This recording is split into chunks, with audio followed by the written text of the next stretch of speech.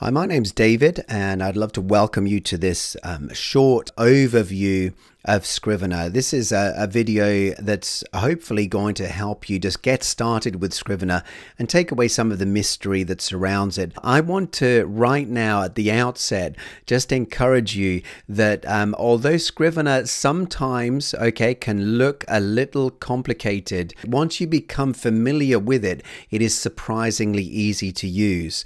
So let's first familiarize ourselves with the Scrivener dashboard. When you first open a Scrivener project, you'll choose what template you want to use, and then it will open up a dashboard similar to this. Okay, now you can open and close various parts of this dashboard. You can make it as simple or as cluttered as you want to. Okay, so don't be overwhelmed already. Any element of this can be removed from sight and brought back into sight just as you please. But I've got everything here showing, so we can just walk through each part. Up at the top, you've got the toolbar. These are your most often used tools. You do have liberty within Scrivener to choose which tools show here, but the default bar tends to work well for most people. Underneath that, you've got a formatting bar.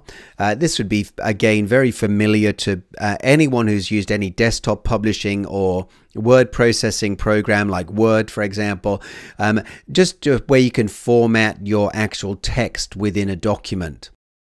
Over on the right hand side, you've got the inspector. You can open and close this. The inspector is a place where you can hold all sorts of information concerning the documents or folders within your project. Okay, and there's a lot that goes on here that we will look at a little bit later.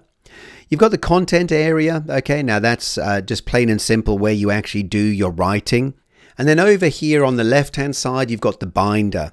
Now think of this as, I guess in the physical sense, a 3-ring binder. So this would be where you basically collect together in one place all the things that pertain to your project. And that's one of the most powerful things about Scrivener. You don't end up with folders and files scattered all over your hard drive. Scrivener is a complete writing and research environment where everything can be kept in one place. Your whole way of working will be utterly revolutionized once you understand how Scrivener and how the binder works.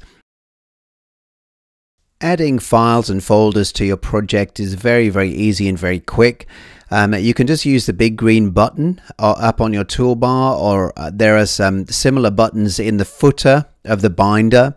But you can also import files from outside of Scrivener. So say, for example, you've got Word documents that you've worked with previously, or you're working with other people who work within Word.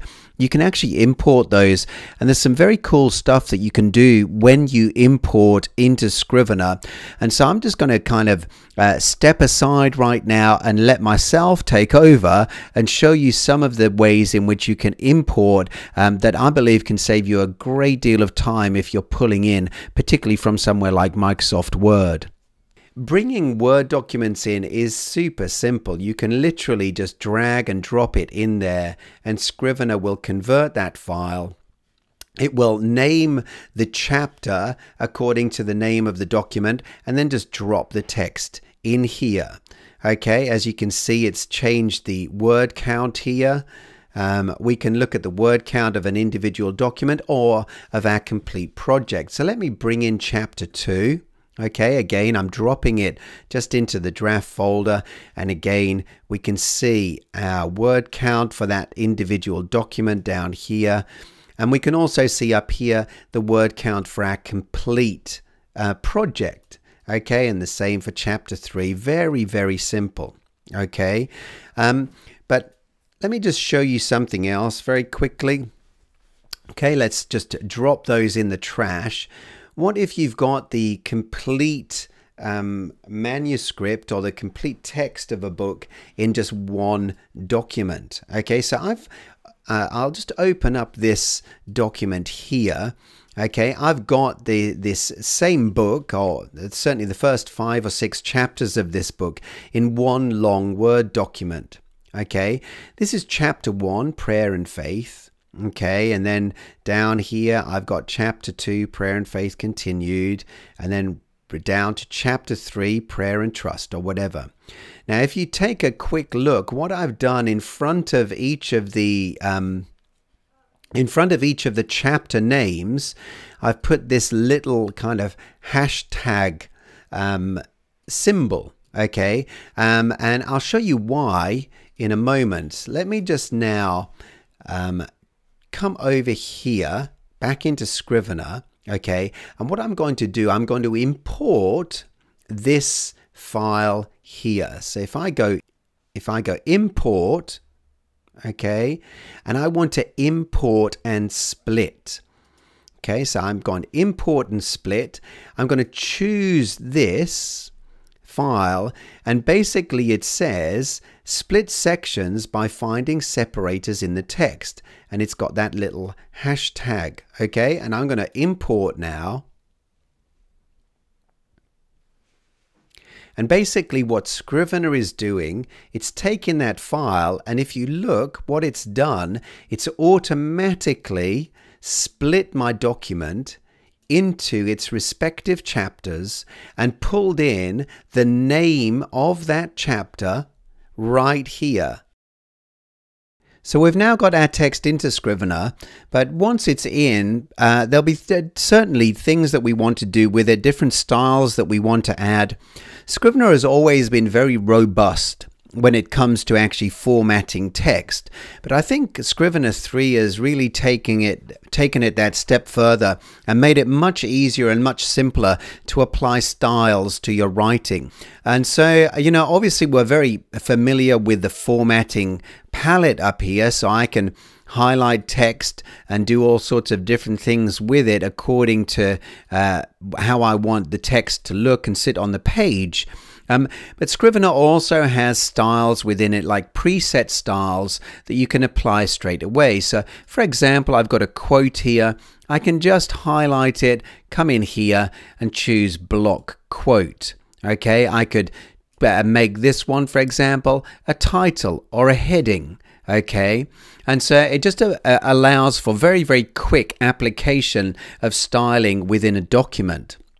But what if you want to create your own styles? Now, this is something that I really love in Scrivener.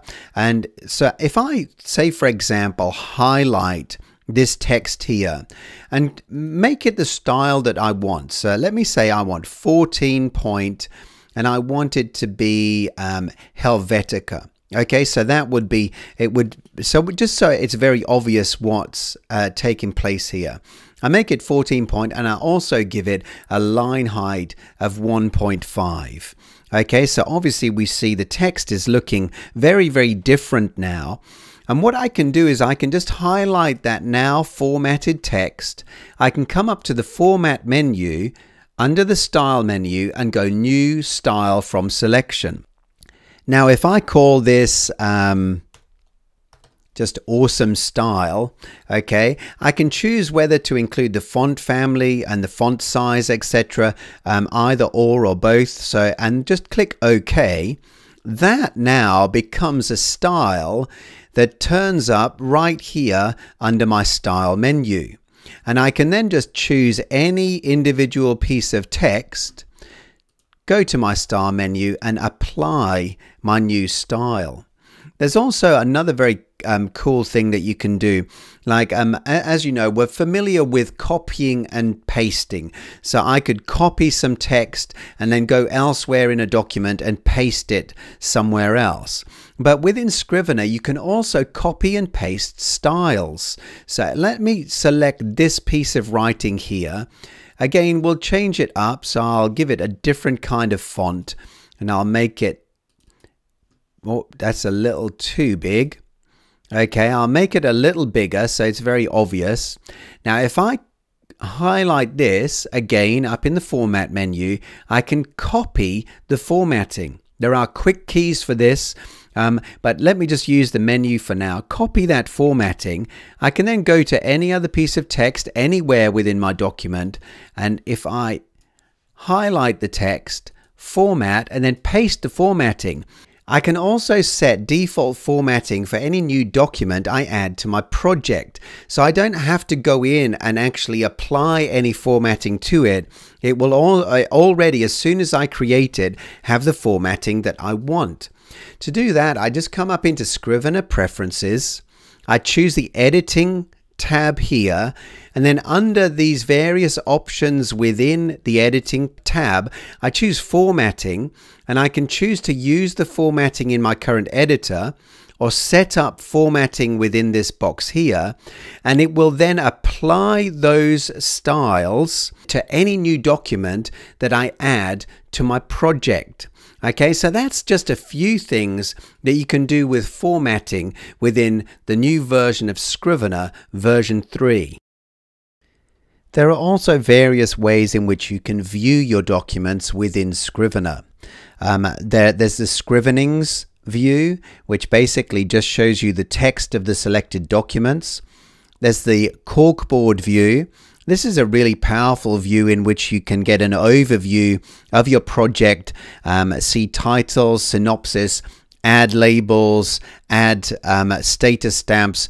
Corkboard view is just a really powerful way to work within your project and quickly build out a project. And there's also an outline view.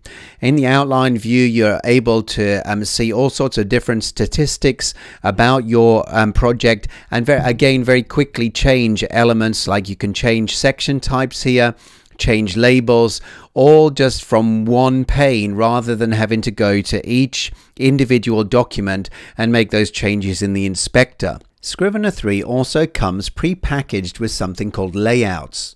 Layouts are various ways in which you can view your documents within the Scrivener dashboard. This could be as a dual pane, a triple pane, or even multiple panes within the same dashboard. This allows you to, say for example, look at your research in one pane and continue to do your writing in the other without having to flick between screens. There may also be times when you want to view your project as it might look as a printed book. So you can set your page size and then use the Show Page view to get a preview of what the book might look like once it's actually on the printed page. I'm also a big fan of the full screen composition mode in Scrivener. If you're a person who loves to write distraction free, you can do so at the click of a button. When you press the full screen composition mode, everything else disappears, yet you still have very convenient access to all of the various files and folders within your project. And you can also pull up the inspector, change different aspects, change labels, statuses, notes, etc., just by bringing your mouse down to the bottom of the screen. This is going to allow you to work in a completely distraction-free environment, but not lose the convenience of quick access to anything within your project. Now, as I mentioned earlier, one of the great things about Scrivener is that you keep everything in one place. So you can have all of your research, all of the documents and various things that pertain to any given project right there within one Scrivener project. You don't have to have folders on your hard drive with images in, another folder with kind of your notes in, another with your writing documents or your text files. You can have everything right here within Scrivener. And bringing different items into Scrivener is so easy. We've already looked at bringing a Word document in, so I can just drag this across. Let's say that these were some of my research files. I've got here an audio file, a movie file, a PDF, just a picture, a JPEG, some plain text, some rich text, and a Word file. I can literally just drag them and drop them into my research folder. Every Scrivener project that you open will have a research folder in here by default. Let me just bring in this PDF so you can see it bring in a PDF. And the great thing is you can view it right within the Scrivener folder, even an audio file. So if I bring this audio file in, I can actually listen to it within the Scrivener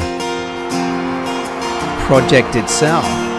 Now you imagine that could be transcription, it could be just even audio notes that you've taken, and you can bring them directly in. The same is true of movie files. Let me just bring a little movie file in, and again, you can just watch it directly within the Scrivener project. No problem at all. Picture files, obviously many people would use pictures within their projects. Plain text, and each one comes in, and each kind of file also has its own particular icon, so you're able to see, okay, this is a text, just at a glance you're able to see this is a text file, here's a picture file, a movie, an audio, a PDF, a Word file. If I add a blank document here, you can see that a blank document has no text on it, but as soon as I put text on it, the icon has a little text areas on it. I can nest documents within one another, and it becomes a little pile of documents like this. So there are so many ways in which Scrivener helps you to quickly get an overview of what's in your folders and in your files. And as you can see, with the research folder, you can pull absolutely anything in there and have it right there at hand when you need to look at it. You can even bring in entire web pages. So if I choose my research folder here and come up and go to File, Import, Web Page, I can just put in a web address. I've got one here pre-populated, and just go OK. Scrivener will go out online, and I can view it directly within the Scrivener project. As you can see, it's pulled in that complete article from my website in the author right here within Scrivener.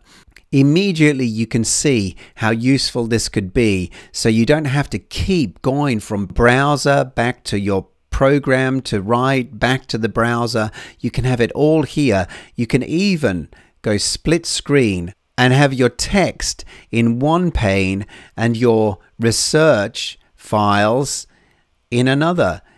Alongside this, Scrivener 3 has also added something called bookmarks.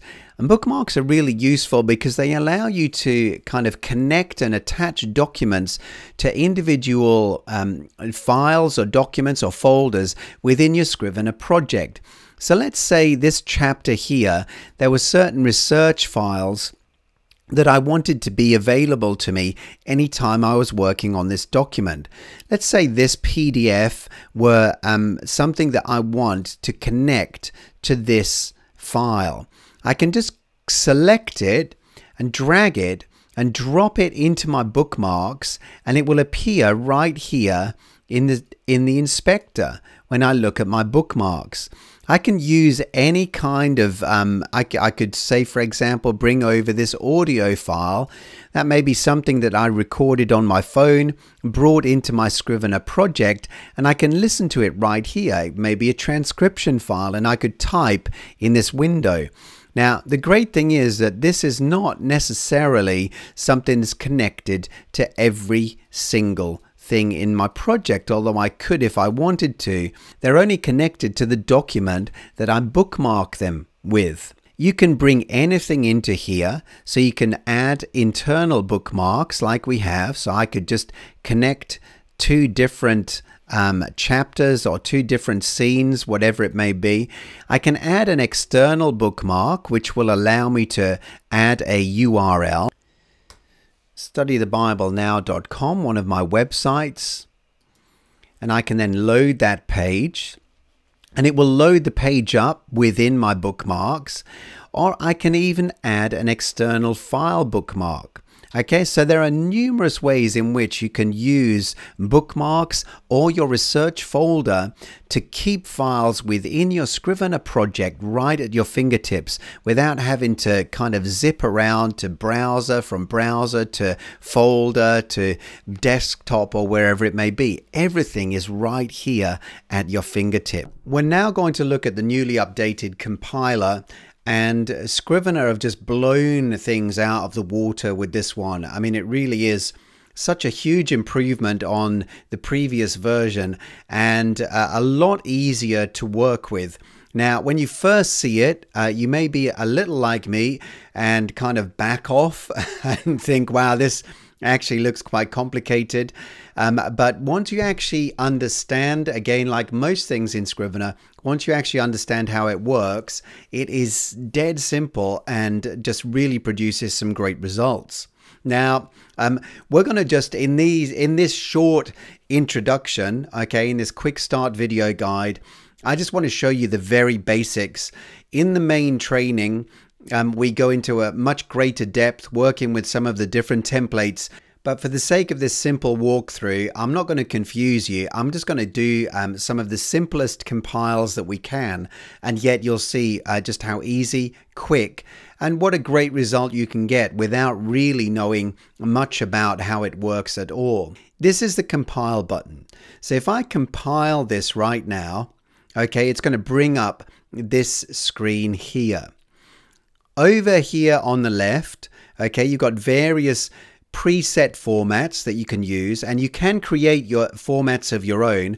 And I show how to do that in the training in much greater depth, and it's very well worth knowing how to, because you can make some really cool stuff happen when you do so. But we're going to actually here choose to do a Kindle book.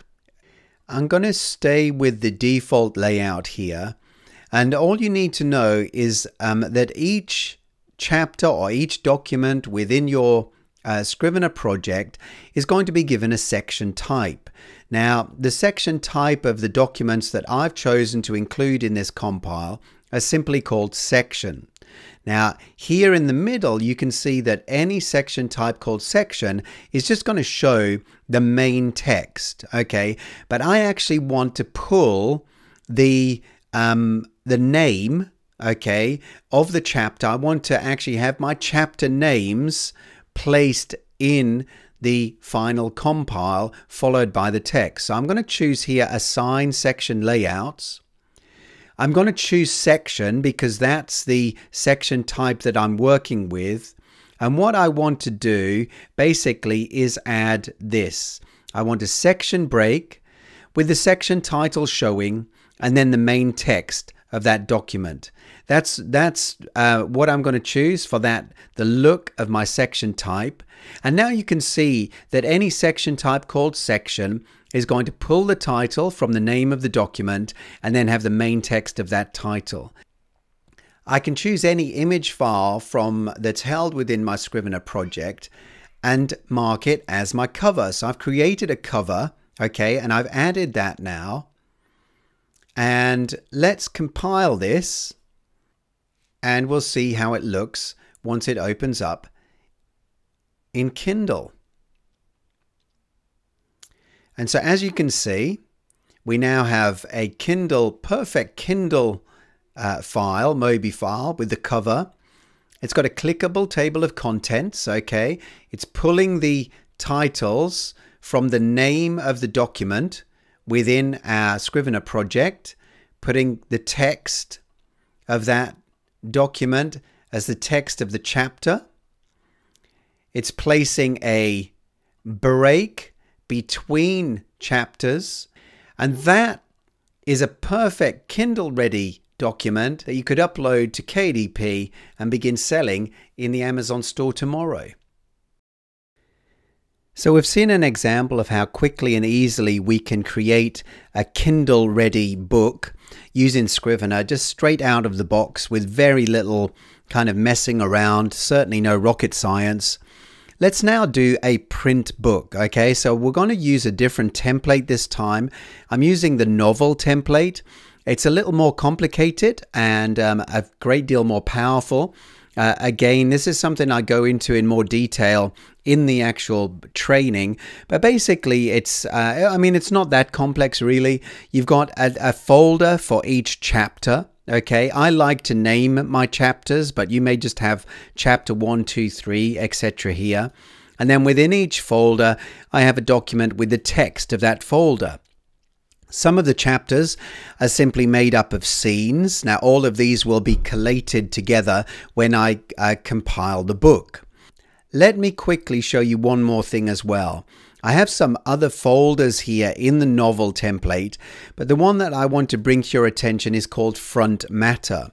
Front Matter allows you to add certain things to the front of your book, okay, for different uses. So we've got, if you were sending out a manuscript, putting together a paperback or an ebook, and you can change in the compile, you can change which of these you include.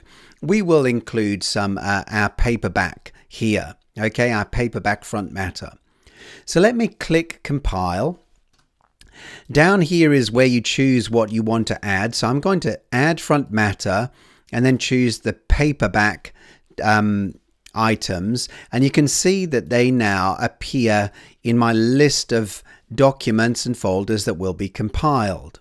Now, in our previous example, we just had a very basic setup, but this time we've got various layouts. I'm going to choose paperback as my preset format here, and we can see that the pages that I've got a Front Matter section type I'm just going to show as is. Okay, so you're going to have a page break and then just the text as it stands from those items, from those documents. We then have chapter heading. Now, chapter heading, this is a if I click this, it will highlight for me which items are going to be formatted this way. So chapter heading, okay, it's going to put a page break and simply put the number 1, 2, 3, 4, 5, 6 at the beginning of that chapter. We then have scenes, okay, and scene section types are just going to show the text of the document.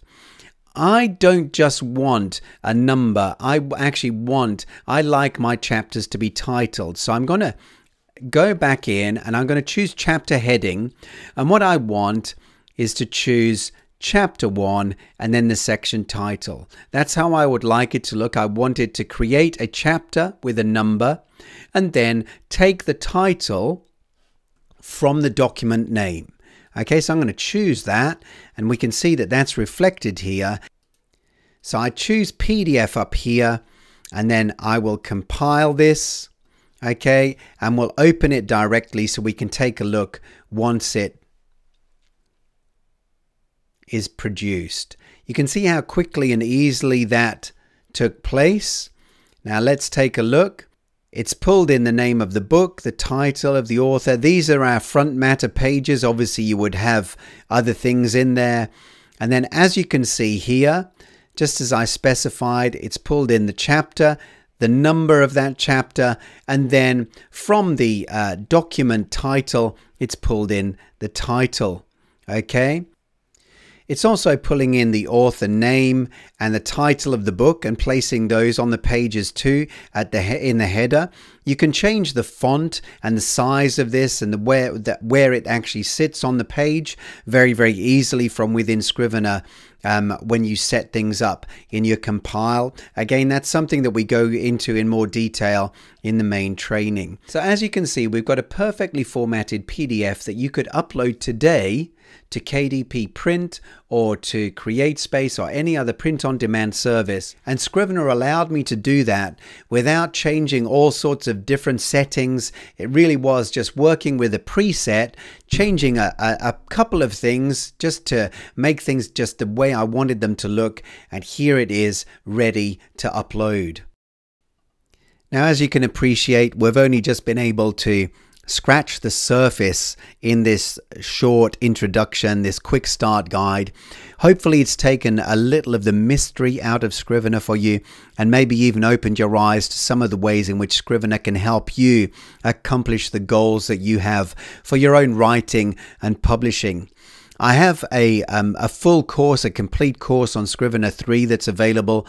The course covers every aspect of Scrivener that you can imagine. As a student on the course, you'll get a very smiley welcome from myself.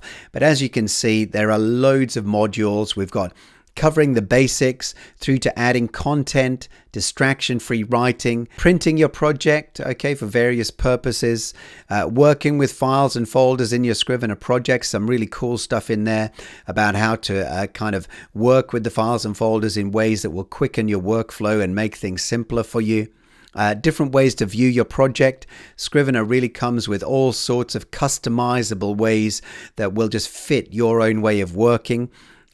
Some great stuff about the corkboard, compiling for digital and print. Okay, we go into much more depth there.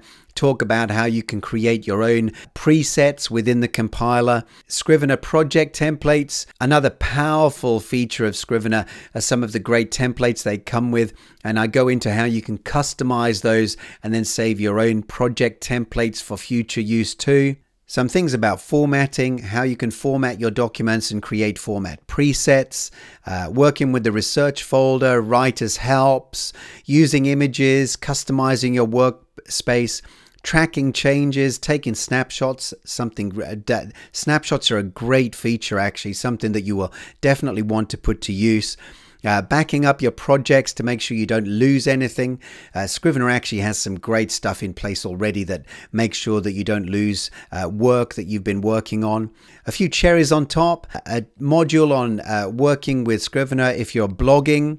So going mobile with Scrivener, this is really just an introduction to the mobile app that goes along with Scrivener itself. It doesn't go into detail as to all of the features of the mobile app. That would be another course all of its own, I think. But it will certainly get you started with it. We've then got the quick start guide and all of your bonuses, your templates, your cheat sheets, and your backgrounds, etc.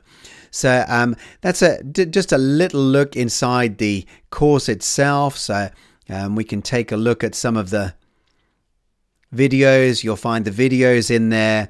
You'll be able to very quickly navigate around, find what you want. Like I say, I've deliberately kept things short and sweet, so you're able to use this not just as a learning resource, but also as a reference later on once you know, if you think, oh, right, I just really want to remind myself of how that works, you can do so without having to trawl through, you know, an hour-long video.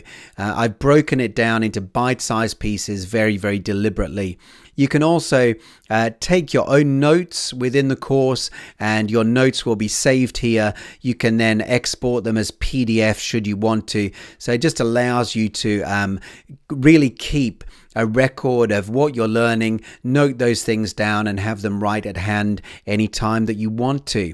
So you can check out the Scrivener Unleashed V3 course just by clicking the button down below.